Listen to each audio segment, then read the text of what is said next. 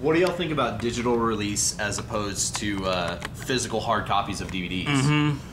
As long as you're buying it and watching it, whatever. Yeah. Well, I mean, like. I mean, hey, I buy you know, TV shows on iTunes. You know, I buy music through iTunes. I'm all about digital distribution on my own end, but of course I also like Blu-rays. So, Fair enough.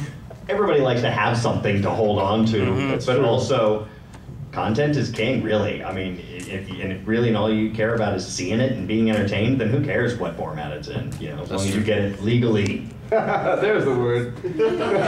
Yeah, I hear. No piracy, on a local movie show in Salt Lake City, they come in and sell all the time. This is not specific to anime. This is very general to all visual entertainment in general.